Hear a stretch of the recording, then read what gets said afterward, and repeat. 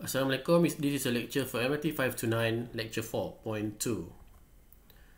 So the topic is how to write policy and procedure manuals.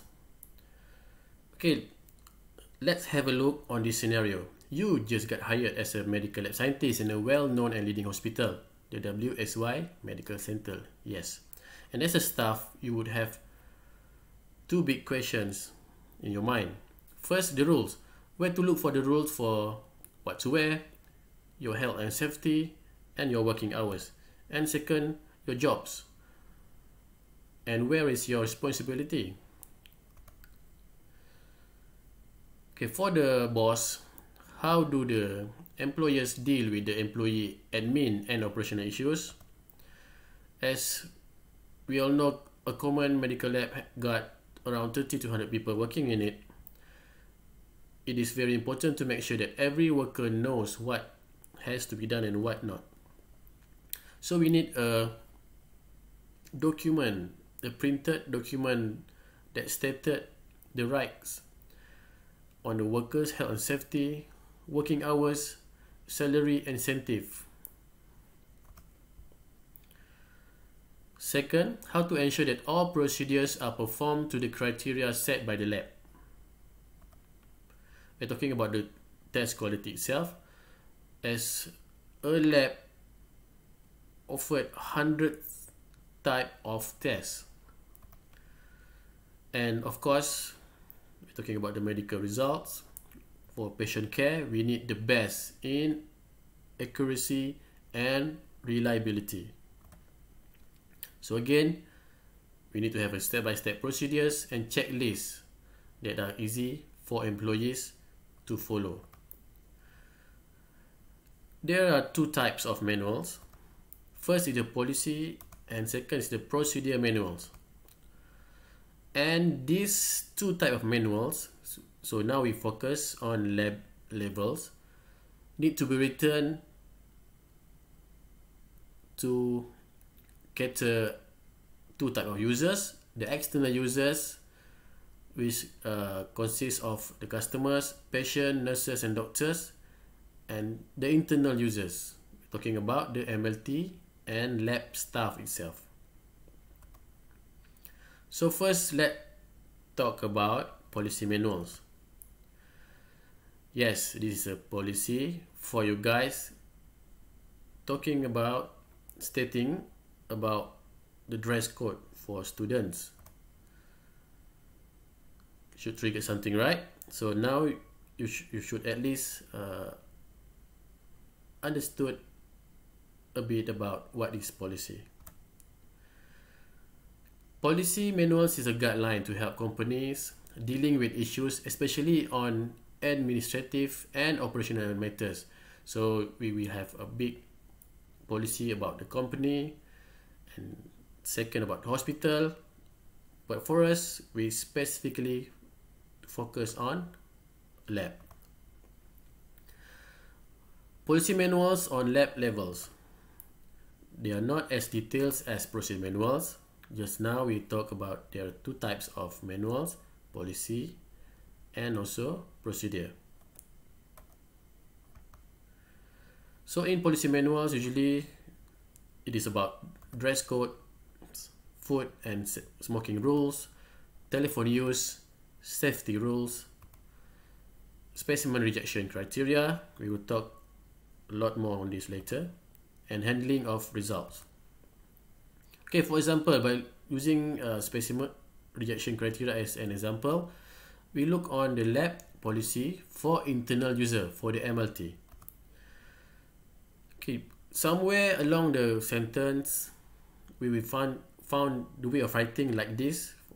The lab personnel checks the integrity of the samples. Where the lab personnel is satisfied, the sample shall be processed. Samples that fail to meet the collection requirement are subject to rejection. And this is an example of a policy for the external users. We're talking about the document to be given to the nurses, doctors, or even the patients. And again, we are talking the same thing about specimen rejection criteria. So the way of writing To ensure the quality of the results provided are not compromised due to the quality of the specimens, our lab personnel will inspect this, like the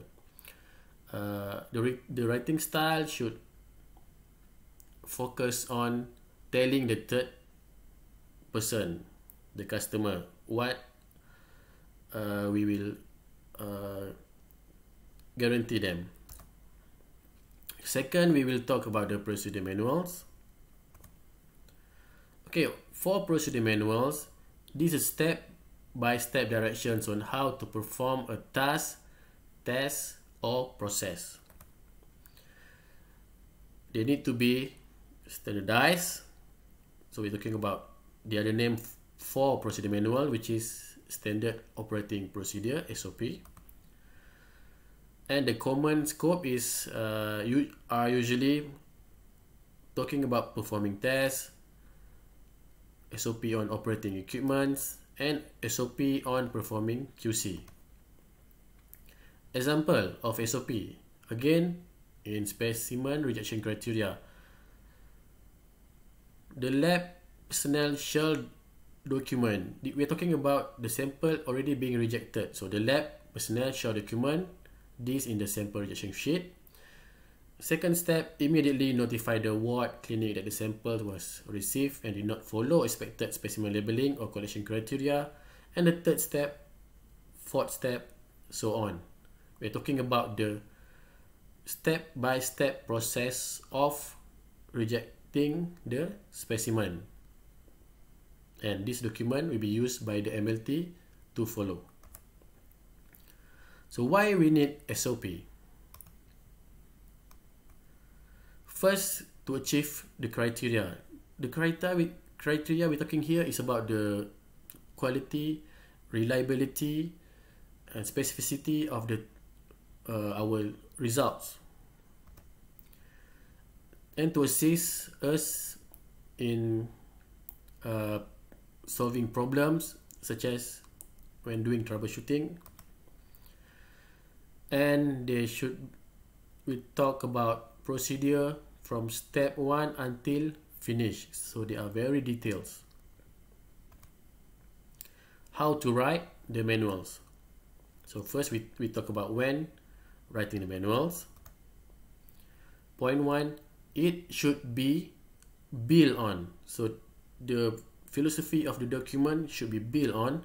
First, they should be fair and consistent for all employees. And second, they should be standardized, includes expectation of the performance and behavior. And they need to include information on day-to-day operation. Point number 2, the goals of why they are created, why these manuals are created. First, they are complete for every procedures, so it will be the reference for the workers, and they should be clear and easy to be understand by all levels of user, regardless whether you are junior MLT, senior MLT, managers. They should be simple in writing style and easy to be understood by other people. And they should be well organized. The information should be easily located within minutes, not within days. And point number 3, need to meet requirements of licensing and accreditation agencies. So for medical lab, this is very important. This is a requirement. We need to have accreditation to operate. For example, in Malaysia, we have this MS-ISO 15189. This is a medical laboratory standard for accuracy and quality of results. Usually, these ISO people, the agencies who will be later giving this accreditation and license, they will look on these documents and they will check on how detailed it is, how related is the document to the work done in the lab, and they need to be well organized. Again, the information should be super easy to be located within minutes. A typical contents of SOP. This is a typical content, so if you go through a few SOPs, you will find some will have less criteria and some might have more. So for typical content of SOP, they should have purpose, scope, definitions, procedure, references, responsibilities, related forms, related policies, key users, training implementation plan, and table of documents. Okay, benefits of manuals. We talk on manuals on this lecture. So what are their benefits? First, they will increase productivity. Second, provide consistency and quality control. Create safer work environment. And provide motivation to staff to do the right things. Because everything is stated there. Everything is written from A to Z on day-to-day procedures. So you should follow. So again, as a new staff, the big question is where to look for the rules. You can find the rules in policy manuals. And what is your job and responsibility?